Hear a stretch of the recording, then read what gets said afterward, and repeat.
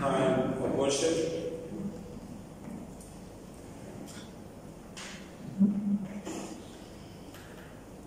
All of us sang so beautifully. And what did we sing? I live for you alone. Is it true? I give you my heart, I give you my soul. Lord, I only live for you. Is that true? Amen. Sometimes. So that means we are singing lies. I'm just provoking. Okay, praise God. Last week we studied about blessings of salvation in relation to God the Father. Three things we learned. Of course, there are innumerable blessings, but for the want of time, we looked at only three. That is, we have access to God the Father, and all of us are adopted as His children, and then our citizenship was altered from earthly citizen to heavenly citizen. Now, this evening I want to study with you blessings of salvation in relation to God the Son. Again, there are plenty of blessings of salvation because of what Christ did for us on the cross of Calvary. Redemption, forgiveness of sins, peace and joy, assurance of salvation. And I can go on, and I'm sure all of us will list a lot of things. But this evening, again, I just want to limit myself to three things. The first blessing is that baptized into Christ's body. You know, the moment you and I accept Jesus Christ, the moment we receive that gift of salvation, what happens is that we are baptized into Christ's body. That is one of the biggest blessings, my dear people of God. If you read with me 1 Corinthians chapter 12, verses 12 and 13. 1 Corinthians chapter 12, verses 12 and 13. Just as a body, though one, has many parts, but all its many parts form one body, so it is with Christ. For we were all baptized by one Spirit, so as to form one body, whether Jews, Gentiles, slave or free, Indians or Philippines, whoever it is, we were all given the one Spirit to drink. Now, this is not referring to water baptism. This is referring to baptism of the Holy Spirit that happens when you and I are saved. Okay? And the Word, the body of Christ, as you and I know, it refers to the church. Right? But the church of the Lord Jesus Christ is invisible. You and I may have many different denominations in the visible church. Now, this church is visible church. But if you read the Apostles' Creed, we exercise our faith. We say that I believe in the universal church, Catholic church. Catholic means in Latin, universal. Universal church. That universal church of the Lord Jesus Christ is invisible. And He has His own membership records. You know, He doesn't want us to take this membership, PCO membership records and say, look, I was part of PCO. You know, I was wonderfully worshiping, singing, lifting my hands and everything, and I enjoyed. And then He would say, just wait a minute, let me check if your name is in my register. He has His own register. That is why when the disciples, you would remember, when they went back very happily, even the demons listened to us. You know, when they were reporting back all the good things that happened, Jesus Christ said, that I am asking you to do, you will do. But you should be happy about because your names are recorded in the book of life. recorded there. Be happy about it. So that is very, very important. You know, many times we are bothered about being members of the visible church, but we must ensure that we are members of the invisible church, His church. You know, it is very, very important for us. And the church, the spiritual body of Christ, is formed as believers. You know, the word when you use baptizo in Greek, it is immersion. Okay?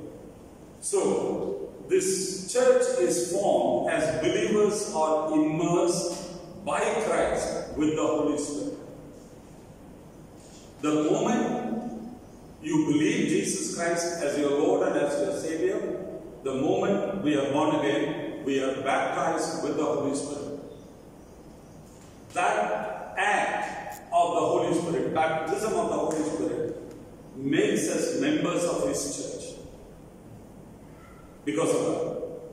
You know, and when we say baptized into Christ's body, what it means? That means all the believers are immersed into the body of Christ, the church, by means of the Holy Spirit. And there can be no believer who is not Spirit baptized.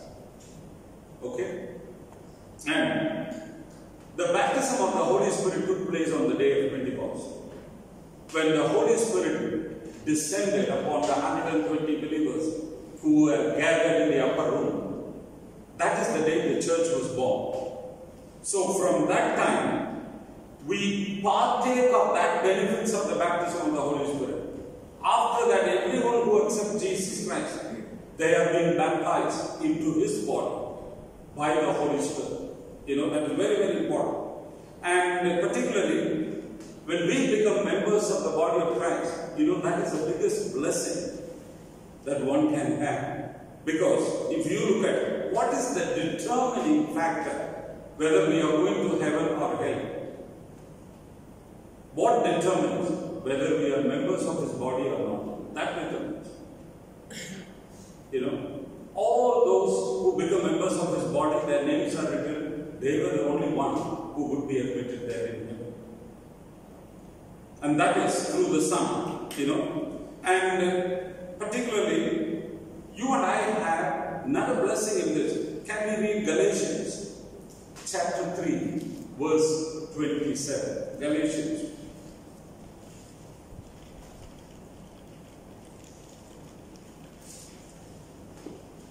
Chapter 3, verse. For all of you who were baptized into Christ, that is all of us, we are here because we believe Jesus Christ is our Lord and our Savior. Is there anyone who has doubt in that?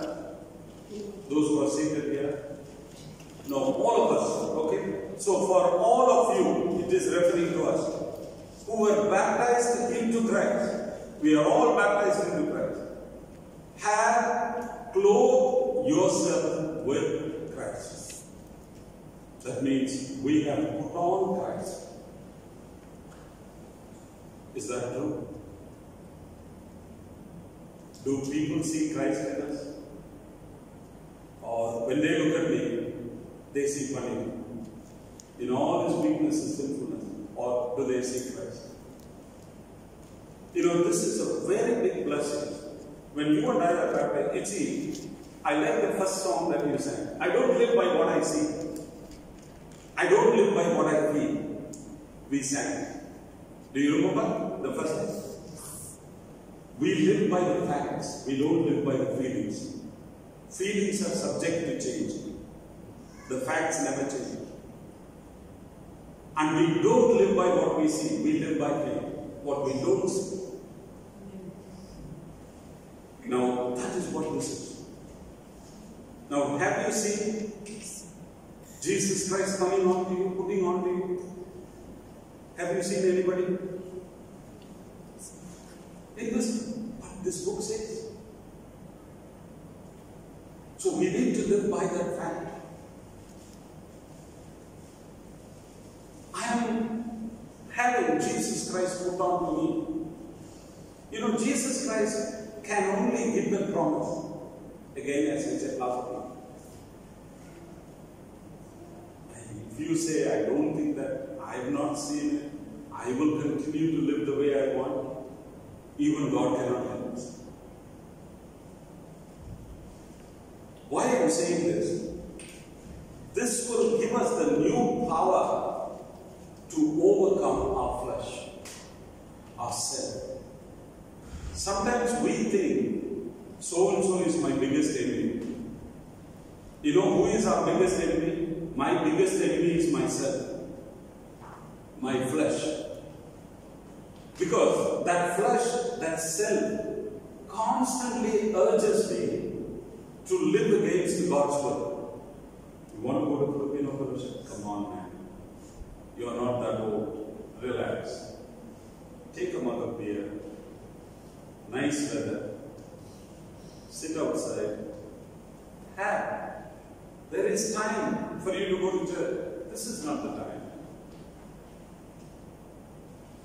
My flesh constantly wants me to gratify its desires. So don't ever think any other human being is your enemy. Your enemy is your own self. Because enemy is from within. We are finding it difficult to fight against. You can fight with your neighbor very well. Can you fight with your wife? Why all the men are keeping quiet? They can. They can, but after fighting, will they survive? See, outside forces you can deal with. But when the battle comes from within, it is difficult. Because this battle is from within us. Can we go on sinning? We read in the Romans 6:1. That is what this flesh wants me to do. Hey, don't waste God's grace. The more you sin, the more God's grace is. Go on sinning. Now today there is a teaching called hyper grace. Those hyper grace fellows, they even say there is no judgment. It's all hyper grace. God has opened the doors to heaven to everybody. That is not true.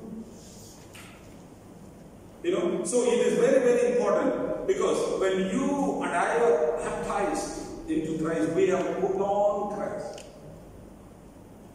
That is the promise, that is the blessing the Word of God says. But if you and I do not believe, we cannot live by it. Can you imagine what a blessing it is, having Jesus Christ being put on us? You know, that is very, very, and that is why, you see, when you put on Christ, you become one with Him. You become united. What blessings can be better than that? And then, if you look at, positionally speaking, we have put on Christ, okay? That is heavenly perspective. But what is the earthly perspective of putting on Christ? That means, practically, we need to put on Christ before the people of this world to see. The way you talk, the way you think, the way you behave, what you are projecting, you are only projecting not yourself, but the projecting the person whom you have put on, Jesus Christ. When that doesn't happen, something is wrong with us. That is why I keep saying that we are happily settling for our ordinary life when the Scripture offers an exciting and fruitful life. We are saying we don't want this life. Now we go to work, we lead something, when the time comes we will die and go. Is that what you and I want or not? So think about this first blessing, baptized into Christ's body. That means you become one with Him. And when you become one with Him, you are given that new power to overwhelm the flesh. Several times you read in the New Testament, especially in the book of Romans, Galatians, live by the Spirit, Holy Spirit. Don't live by the flesh. Live by the Spirit. How to live? Because we have put on Christ. The Word of God says, believe. You and I must know who we are, my dear people. That is important. See, we don't realize, even though this truth is so exciting, but how all of you look like?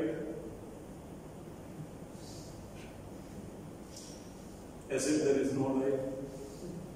This fellow is paid to scream. He is coming and screaming. Let him scream. I won't be like this one.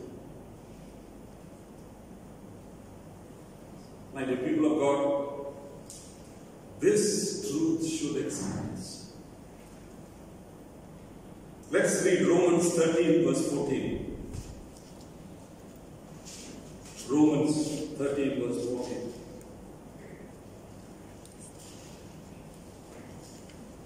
Rather, clothe yourself with the Lord Jesus Christ and do not think about how to gratify the desires of the flesh. Clothe yourself. Because you have been clothed. When you are born again, you are baptized into Christ's body. When you are baptized into Christ's body in the church, you are clothed with Christ. He said, claim that, think that. Because it's very, very important, my dear people of God. We must know who we are. You know, I was reading about Queen Victoria. When she was small, she never studied properly. She was a naughty child. She never listened to the parents. So, parents were trying to tell her other things. They could not succeed. They were very worried. Because she was designated to be the future queen. And how is she going to be? But she had a nanny. So one day this nanny took her for a walk in the garden of the palace. And she spoke to her. She said, ma'am, although she's a child, she's going to be a future queen. You must know who you are. You are not a child, you are a queen. You must remember you are a queen. You may not be queen now, but you are going to be queen. You must remember that. So you must be disciplined, you must study, you must behave properly because you are going to be queen. Remember you are a queen. The biographers say that word changed her. Oh, I'm going to be queen one day. I'm going to be queen one day. Now, what about the Bible says about us? When Christ comes, we are going to be co-heirs, co-rulers. You're going to be kings and queens. But we say, very humble here, we don't want that kind of person. Because we don't realize who we are. That is why he's saying, clothe yourself, but do not think about gratifying the desires because you are given a new power. That is the first blessing. Already for me 18 minutes old. My God. Okay, second blessing. You buried with Christ. Not only baptized into Christ's body, the second blessing is buried with Christ. You know, that is what we are going to look into Romans 6. You know, and particularly, this refers to water baptism. You know, Romans, do you not know that as many of you as were baptized into Christ Jesus were baptized into his death? We are identifying ourselves when we are baptized. We identify ourselves with the death, the burial, the resurrection of the Lord Jesus Christ. That is what we say. Because when we accept Jesus Christ, there is no external symptoms. Correct? It is an internal change. So, by going through water baptism, what we declare, look, this is what happened to me internally. And I am publicly confessing through this act. Is there any special power in that act of baptism? Nothing. Does water have any special power? Because if you and I are not transformed internally, how many times you go into the water? There will be only one difference, that is your clothes will be wet. Other than that, there won't be any difference. You will go in as a dry sinner, you will come out as a wet sinner. I don't know whether all of you have been baptized. In case, if you know the Lord personally, if you are not baptized, please let us know. You should obey in water baptism. To tell the world that I am a child of God now, I am born again.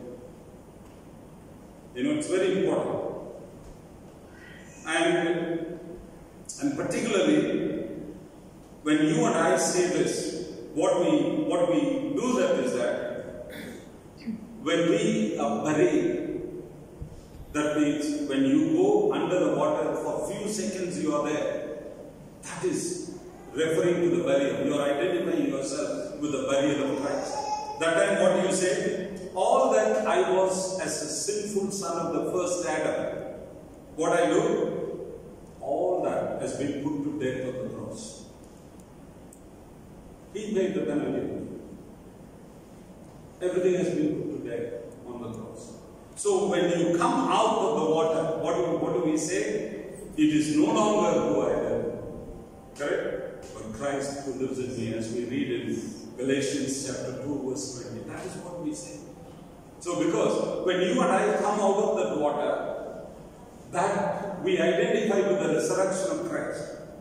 When Jesus Christ was resurrected, He was raised to life, He was not the same Jesus. Because the power of God with which He was raised to life was upon Him, the glorious one. And He said, so that you and I are raised for what? So that we may lead a new life. That is the purpose. It is not that after taking water baptism, then you go back to your old life. No. Baptism is not a ritual. That is why I keep saying that there is no power in that act. Many people think that, okay, if I go through baptism, everything is alright. Definitely not. Definitely not. You know, I take groups to Israel. One lady brought a bottle of water from the Jordan River. And when I was serving as a pastor in the Methodist Church, I was baptizing about 30 young people. And last minute, somebody made us, Pastor, her house is very close to the church. She said, Pastor, can you please hold on for a minute? I said, for what? No, just hold on. Delay it for 5 minutes. And she went running and she brought this bottle of water. I did not understand. And then she emptied that water into the baptism tank. Oh, now you baptize. I said, what is it? No, this is the water I brought from Jordan. I said, this is the same dirty water, man. She was very upset. She was very upset.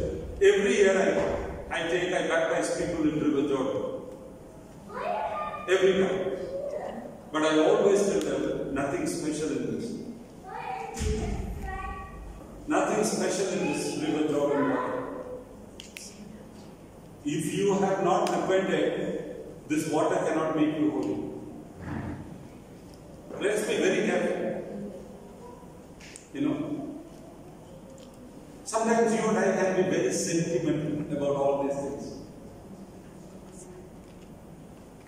But that doesn't help us in any way. It's a feeling, nice feeling. Just one bottle of Jordan River water, what difference it's going to make?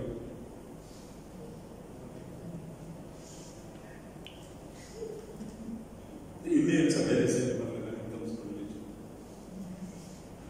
I'm sure all those old ladies who were with me, they would have got upset with me when I told. You know, every time this master is talking like this. And if you go to one particular church, there is a marble stone kind of thing is there. And they tried to tell when Jesus Christ was brought from the cross, they laid it on him. So this Greek Orthodox priest, in order to generate funds out of that, they said it has still the smell of Jesus Christ. So most of the East European, Czechoslovakia, Germany, Romania and Slovenia, all those people, most of the Catholic country people, they bring a special cloth. And they will sit and wipe and wipe because they carry the smell. But here it says, you put on Christ, you don't have to wipe. Yeah. And they won't get up. There's a long queue. Tourists are waiting. These people, that time only they will become very religious. They will not get up, they will keep wiping.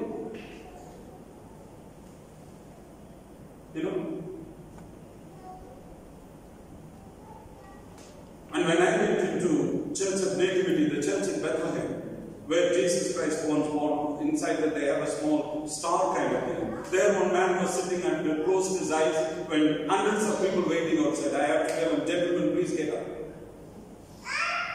You can't, one man cannot go and sit and close your eyes and enjoy it when hundreds of people waiting because they close it. They close the church. You and I can become sentimental. That's what I'm saying. We don't live by feelings. We live by facts. We must understand the feelings will never save us. They are subjective. It's very, very important because it is no longer we who live. It's Christ that lives in us. This is the second blessing that we have. That is why Colossians chapter 3 verse 3. Colossians chapter 3 verse 3.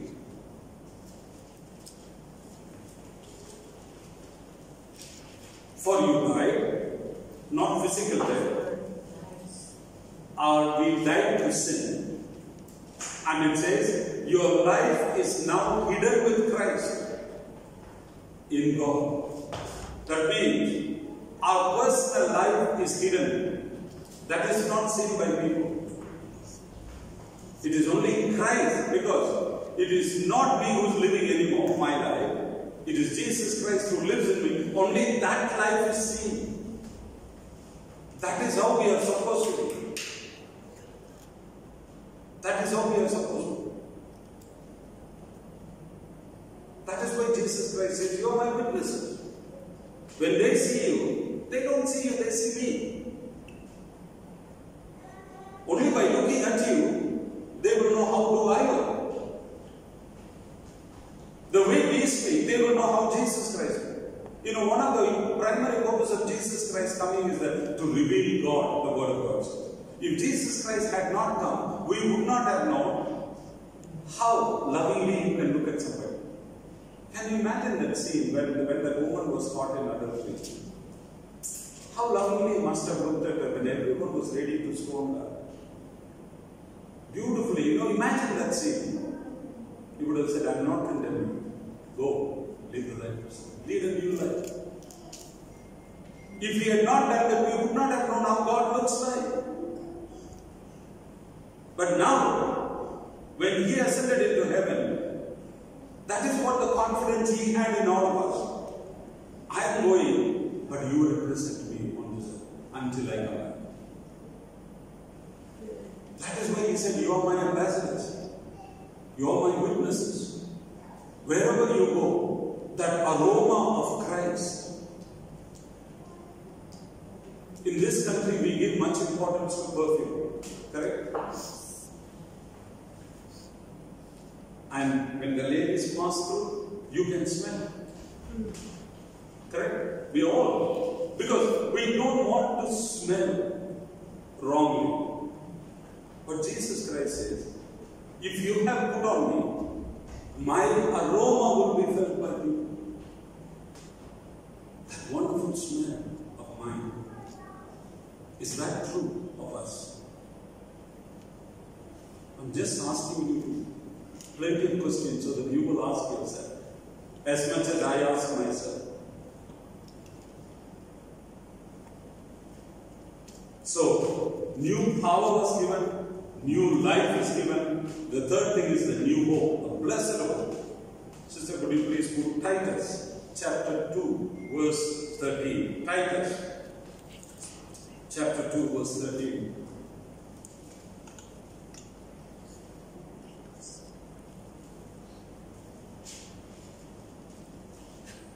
looking for the blessed hope, glorious appearing. While we wait for the blessed hope, what is the blessed hope? The appearing of the glory of our great God and Savior, Jesus Christ. This blessed hope is a general reference to the second coming of Christ, to our bodily resurrection, and also to the eternal life. You know, this is the most important blessing of salvation in relation to God the Son, is the hope of eternal life. You know, whether we know other verses or not, at least all of us would know John 3:16, right? For God so loved the world. Let's say without referring, can we say by heart? That He gave His Son, whoever believes in Him should not perish but have eternal life. Whoever believes in Him should not perish but have everlasting life. Everlasting life, the life that never ends. You know, that is the blessed hope. If you read John chapter 10, 22 to 28, if you read, that is the feast of dedication. So Jesus Christ went into the temple. Some Jewish people caught him. Hey, why don't you tell? If you are the Christ, tell us plainly. Jesus Christ said, I've been telling you, you people don't believe. The works that I do in my Father's name is the proof that I am the one who is the promised Messiah. But you don't believe. He says, why you don't believe? See, he says, I did tell you, but you do not believe. The works that you do in my Father's name testify about me. 26. Next verse, please. But you do not believe. You know why? Because you are not my sheep. And then 27. He is talking about all of us. My sheep, that is you and me, listen to my voice, and I know them. They follow me. See how confidently he talks about us. They are my sheep. And they listen to my voice. When I speak to them, they listen. And I know them, each one of them personally. And they follow me. And then the crux of this, 28, I give them eternal life. And what happens? They shall never perish. And no one will snatch them out of life. Yeah. Hallelujah. He says, I give them eternal life. They shall never perish. And no one can snatch them out of my hand. They are secured in my hand. What a blessing it is. That is the blessed hope. You and I look for security everywhere. But the real security is that I am in the hands of my Savior. And no one can snatch me out of His hands. I am saved. I am secured. Hallelujah. And I will never perish. This is not any apostle's word. This is the words of Christ. What I give them eternal life. My dear people of God, this is very, very important. Look at the way the Apostle John puts it so beautifully and categorically. 1 John chapter 5 verse 11. 1 John chapter 5 verse 11. And this is the testimony. What is the testimony? God has given us eternal life.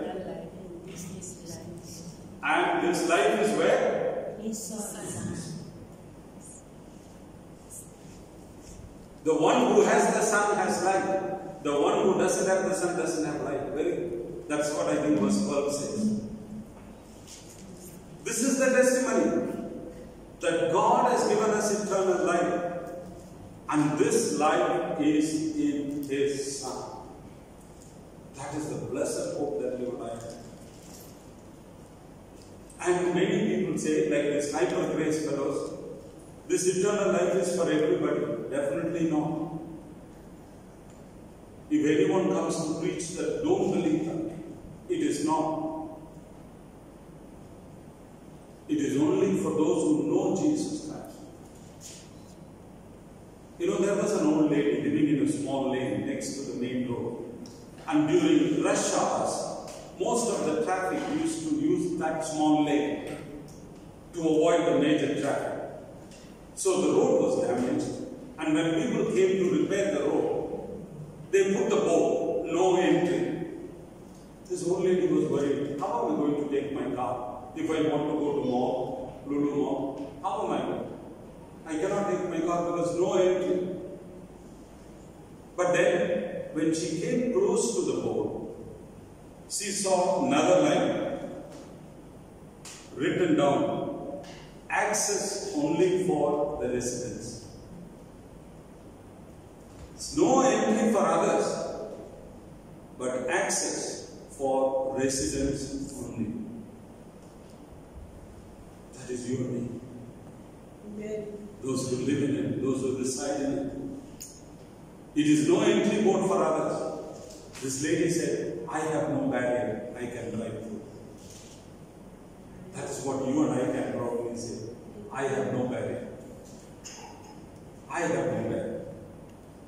You know, I don't know how many of you have read Dr. Mitchell's writings. Amazing man of God.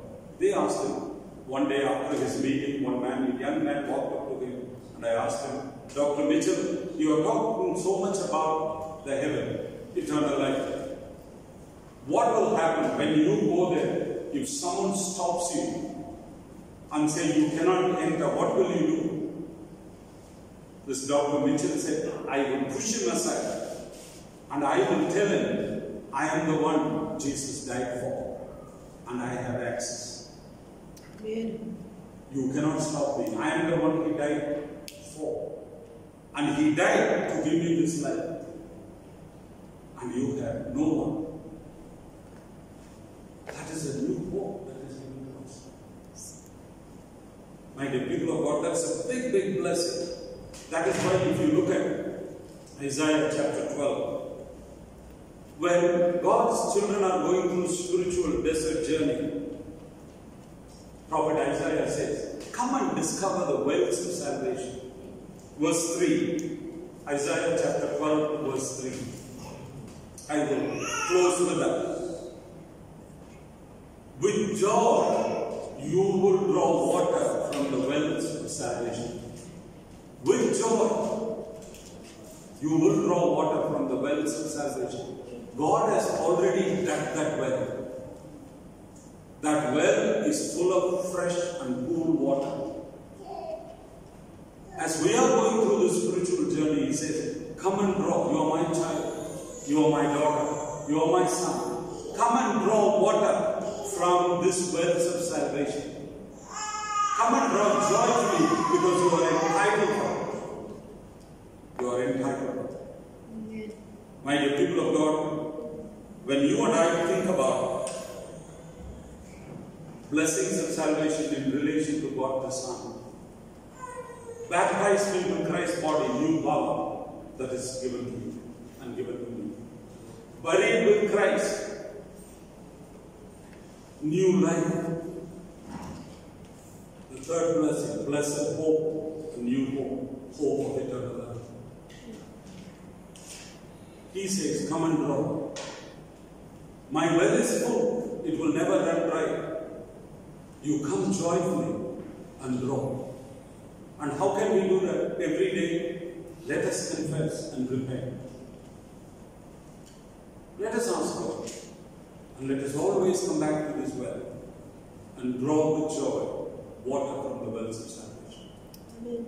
God bless you.